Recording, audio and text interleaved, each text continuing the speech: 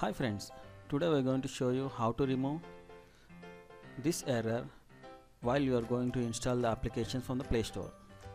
Generally we install the applications from the Play Store, then we will get this type of errors showing that not enough storage space. For that, go to settings, go to storage, then select the internal storage or whatever may be, select the apps, then select the single app,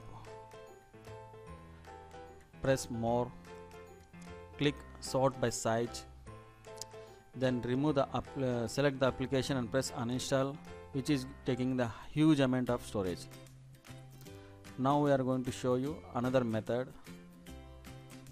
without uninstalling the application. Go settings, application manager,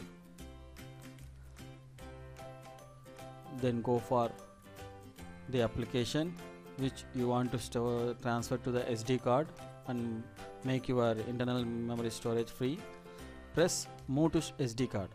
Now the application is transferred to SD card. Here you can install any application into the phone memory. Thank you for watching this video. Hope you like it. Subscribe for more videos.